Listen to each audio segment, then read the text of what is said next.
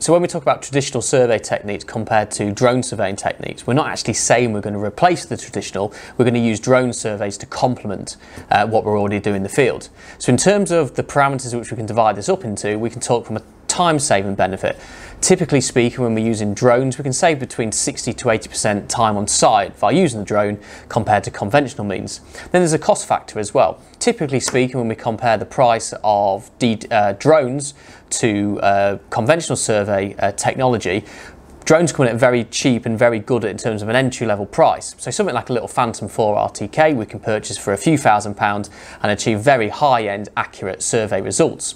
Then there's also this safety element as well. With the current health and safety, working on sites, having boots off ballots in terms of rail and having as minimal amount of people on site as possible, then we can send drones into environments where we don't want to send personnel. Why are construction and survey businesses using drones? So mainly the thing we have to look about when we're looking at drones is that they are very easy to use. Someone with some basic survey knowledge and experience in the field can pick up drones very easily and produce survey grade data sets with some support, simple and effectively.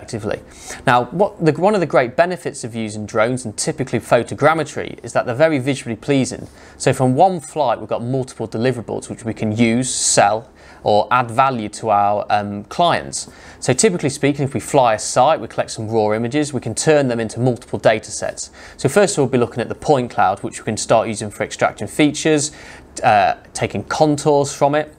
We can also create the ortho image as well, which can be used for progress reporting, and we can use it to trace up features which we can then turn into a 2D or a 3D drawing.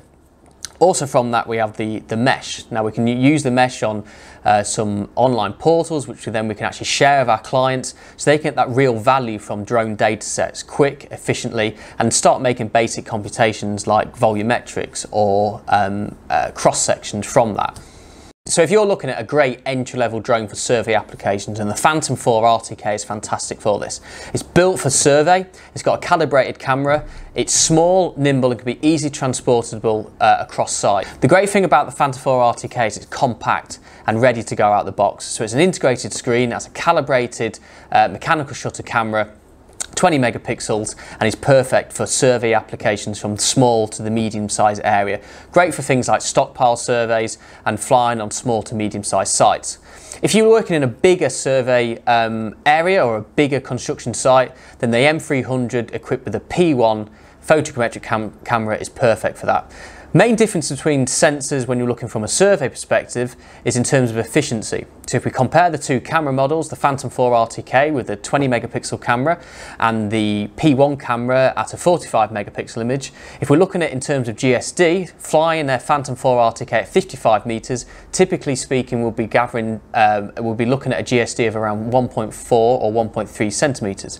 When we look at that in comparison to the Zenmuse P1, we can fly around 110 meters and achieve similar GSD. Now what does that mean in context? Well, typically what we're speaking, if we're flying at a much higher altitude with a much bigger sensor size, then we're collecting more and more data fast and efficiently. If you're looking at capturing data fast and processing that through very quickly as well, then the L1 is really great for that. Typically with LiDAR we can collect data faster and process it much quicker through. So typically speaking, if you're looking at flying a site where there's going to be about 18 minutes flight time, typically in about 28 minutes you'll get a full colorized point cloud out the other end.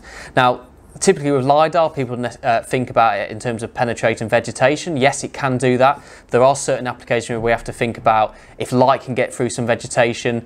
When we're using drones on construction sites, when we actually look at the data from it as well, we're actually collecting more and more points. So we get better representation of stockpiles or actually surfaces on the ground.